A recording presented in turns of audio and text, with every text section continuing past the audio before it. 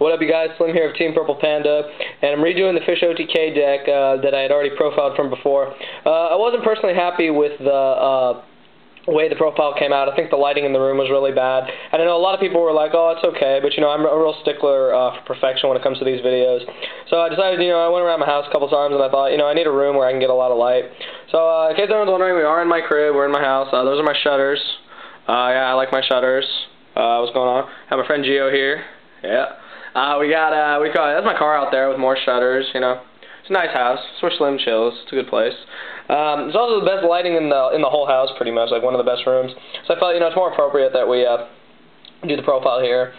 So I'm going to get in this real quick, but before I do, everybody knows me. I don't like to take credit for something that is not originally mine. This deck was first profiled by a guy named Bahamut, I believe. It was called Bahamut's Perfected Perfection or something like that. Something about fish. And he was the one that first showed this combo with Trishula and everything. So credit goes, of course, to him. This is not my original idea. Credit also goes to my friend Michael Bonaccini of the Death Aspect blog. He has profiled this deck on his channel already, and he is known pretty much for writing all about this deck, and credit, of course, goes to him because I learned how to use this deck and its combos from him. So big shout out to him. So those are my shout-outs, so I'm going to go into the deck right now. So first we have 3 super ancient deep sea king Qualicant, big fish. You need him for the OTK, obviously. He's amazing. 2800 beater is not bad either. Just as important is Oystermeister. Oystermeister sets up for the combos real quickly. When he dies, not by battle, you get a token. It's really good. It's very important in this OTK because you do synchro with him a lot. He's also very important in the first turn of the game. If you go first, you want to summon Oystermeister or another fish to protect Qualicant from getting hit by Valor. Just as important, Fishborg Blaster, 3 of them. It's your tuner. You need to use it. I'm not even going to go into more detail. You have to use it. And the one little fish that could, Deep Sea Macrochema. People are wondering what Deep Sea Macrochema is. Don't worry about it. If you're going to run this deck, pick one up. They're not that hard to find. I actually found one at the store where we're sponsored. All you need to know is level 1 and he's a fish. That's all you need for this deck. So yeah. The Frog Engine. We got 3 Swap Frogs. Swap Frog is amazing. Being able to be special summoned by discarding a water monster.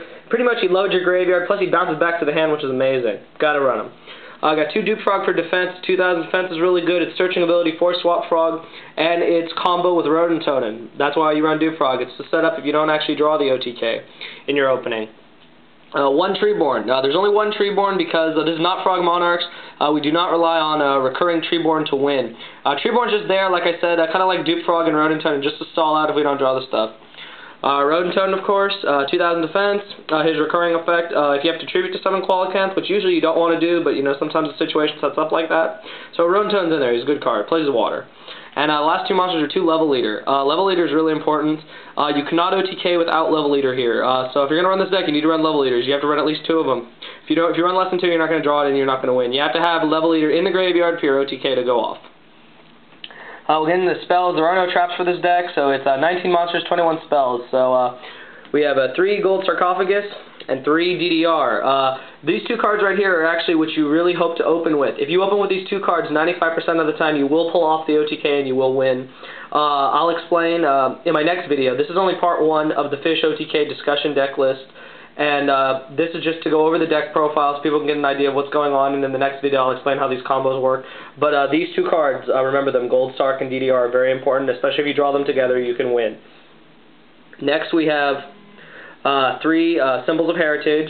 Symbols of Heritage is really important because when you have like multiples in your deck or in your graveyard, such as Qualicant or Duloran Formula, which is actually what this card is used for, you want to use this card, and that's how the OTK goes off. So Symbols of Heritage, another really important card that many players overlook. Next, Monster Born. Monster Born is obvious, so I don't have to go into why you run it. 3 Upstart, we go into the Draw Engine. We got 3 Upstart Goblin. You don't care about life points. Life points are not the matter in this this deck. The main thing you're trying to do is draw into your pieces, so that's why Upstart is there. Next we got 3 Hand Destruction, basically the same thing.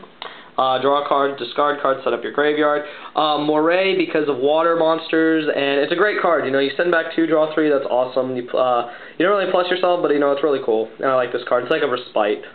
One Giant Trunade, obviously everyone knows why I love Giant Trunade. I've said in like every deck. This sets up for your OTK. And last spell is Foolish Burial. Main thing you want in Foolish Burial, Level Eater. If you don't open with Level Eater, you need to get that sucker in the grave, and that's how the OTK sets up. So yeah, that's the main deck, you guys. I'm going to go into the extra deck real quick. Now, before I go into the extra deck, I actually do not have two of the main synchros for this deck on me right now. So I'm going to just, so no one gets confused, I'm actually going to show them to you right now. First one is Trishula, Dragon of the Ice Barrier. Trishula is amazing. I actually don't have my Trishula. I let my friend use it. So I'm on the Yu-Gi-Oh! Wiki. I'm just showing you guys that we do run Trishula. And you actually Trish spam your opponent in order to win. You basically empty their entire hand, which is amazing. So that's one of the cards. The next card I don't have yet, because I haven't got my hands on it yet, but is Tech Genesis Hyper Librarian. Everyone knows why Librarian's amazing. I don't even have to go in it. Every time you sync her, you draw a card. It's awesome. With Formula, you draw two. So those are the first two cards of the extra deck. Don't let anyone forget that. Those are the first two cards and probably the most important cards in the extra deck. So remember that. Trishula and Hyper Librarian. Next, we have three Formula. Formula Synchron is really important. Like I said, you combo with Librarian to draw two. Next, we have, let's see, Sea Dragon Lord Gishiladon. A lot of people cannot actually say his name. I actually can, so props to me, I guess. Really good card. Level 5, you actually summon him right after Librarian to set up for more combos. He's really important. You don't use him to attack or anything. He's just used for his level 5 capabilities. Next, one of the most important cards in the deck, Deloran. I talked about this card before, the Tiger of the Ice Barrier. It's actually kind of hard to get these days. People have them and they overvalue them because of this deck. And Deloran is extremely important, like I said, with Symbols of Heritage, as is Formula, to re-summon Deloran and set up more combos. So Deloran's in the deck. Next is Bryanek. Bryanek is awesome. You summon Bryanek after you've made your 3 Delorans. Bryanek is used, of course, for his pitching ability, but you're pitching stuff back to your hand. So he's in the deck. He's important. Plus, Bryanek is just good in general. Since you're going to have a big hand, you know, discarding to take advantage of the situation is always important. Next, we have Shooting Star Dragon and Stardust. You actually end your combo with Shooting Star on the field in attack mode, so obviously you have to have Stardust, unless you're really pro and you somehow summon Shooting Star without Stardust. And if you can do that, please show me how you do it, because that is pretty pro if you can do that. Next, we have Black Rose. I don't really use Black Rose that much. It is very playable, though, with Librarian and Formula, so that's why we run it.